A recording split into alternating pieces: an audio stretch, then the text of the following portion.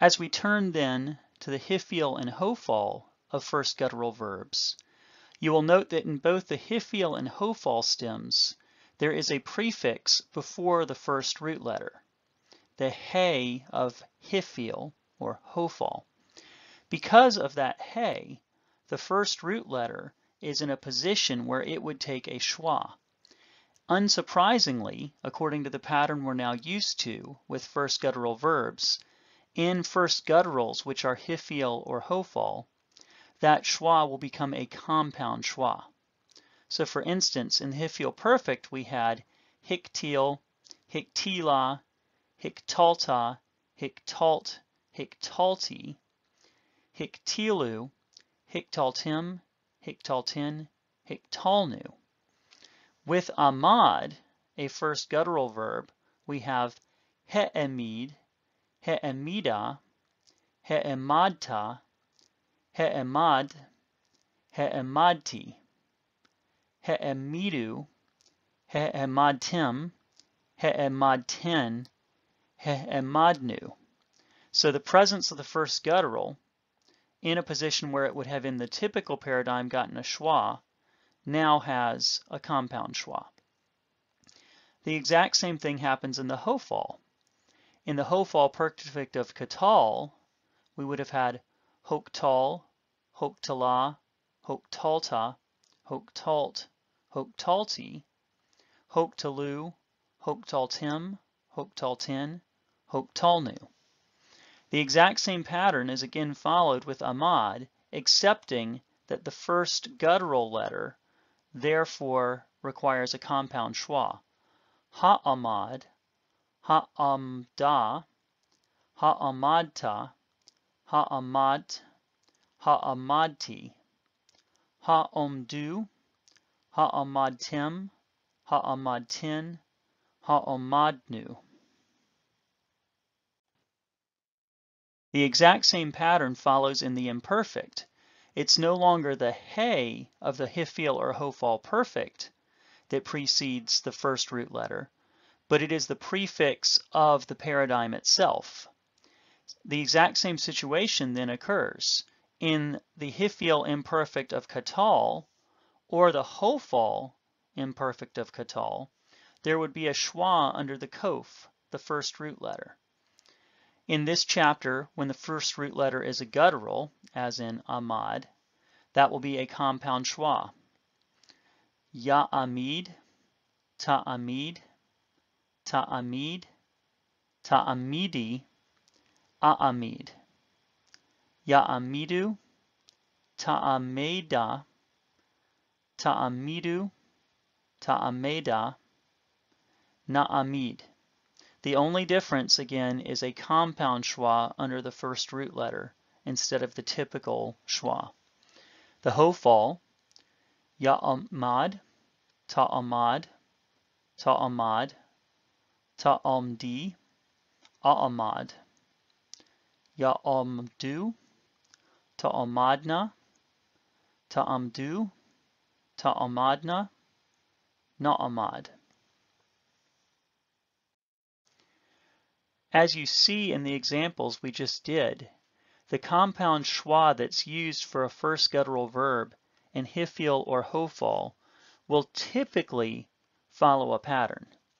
In the hiphil perfect, you typically will have an E-class vowel under the prefix followed by a hatef sagol. For instance, he, emid.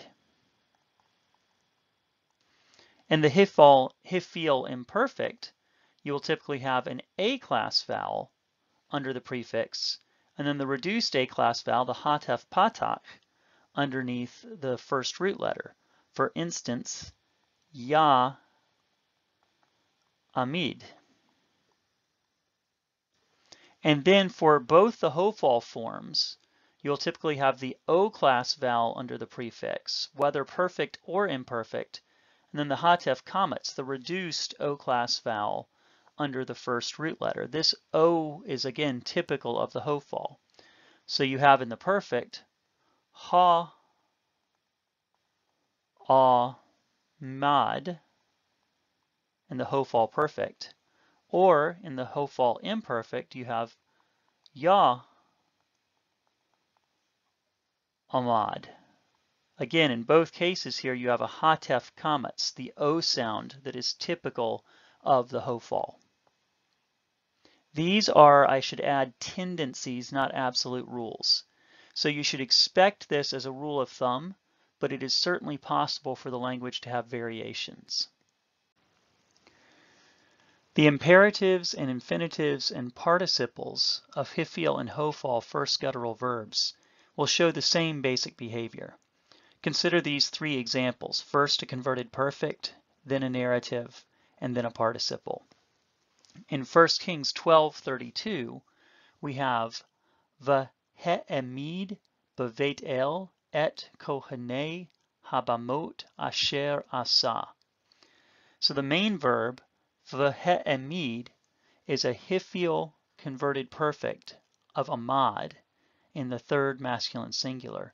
He made stand, or he stationed, b'veit el, in Bethel, et, marking the definite direct object, kohanei habamot, a construct phrase, the priests, construct masculine singular, of, ha, definite article, bamot, high places, the priests of the high places. And then the text further describes those high places, asher, the relative pronoun, which, asa, cal perfect, third masculine singular, he had made. Note that the first guttural of the Hiphil converted perfect has the compound schwa. In a similar fashion, Psalm 148:6, Vaya'amidem la'ad la'olam chok natan velo ya'avor. So in this case, we have two verbs which are first guttural. We begin with a Hiphil narrative, third masculine singular, of amad, and it has a an object suffix, aim, and he placed them. Note that as a first guttural of the Hiphil, you have a compound schwa under the ayin.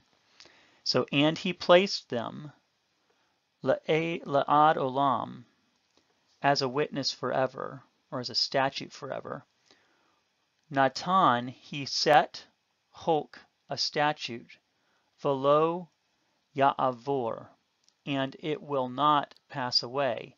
Now a cal imperfect, third masculine singular, of avar, the first guttural verb, as a cal imperfect, it again has the first guttural in a position where it would take a schwa, and therefore you have a compound schwa. And then finally, from 1 Kings 22:35, V'hamelech haya ma'amad b'merkava. And the king was, and now the participle, Hofal participle, masculine singular of amad, being stood, or more properly in English, propped up in his chariot. In general, to identify Hiphil and Hofal forms of first guttural verbs, you only need to remember that the guttural prefers a compound schwa. In that situation, everything else you already know about identifying Hiphils and Hofals will be true, and you should easily be able to parse these forms.